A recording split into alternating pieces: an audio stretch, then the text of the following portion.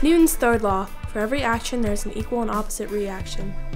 This statement means that in every interaction there is a pair of forces acting on the two interacting objects. The size of the force on the first object equals the size of the force on the second object. The direction of the force on the first object is opposite to the direction of the force on the second object. Forces always come in pairs, equal and opposite action-reaction force pairs. Newton's third law: popping canisters. You'll need 2 film canisters, Alka-Seltzer, water, and a mark. Fill both canisters about half full with water. You want to have the same amount in each canister. Cap one of the canisters and lay it on its side so the cap is against the mark. For the next portion, you'll need to work quickly. Add about 1/4 to 1/2 of an Alka-Seltzer tablet to the second canister and cap it. Then lay the canister so its cap is against the mark.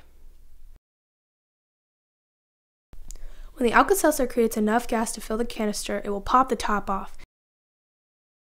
At the same time, it will push the second canister. Equal force will be applied to each canister, but in opposite directions. After the explosion, the canisters should move the same distance away from each other. This is an example of Newton's third law.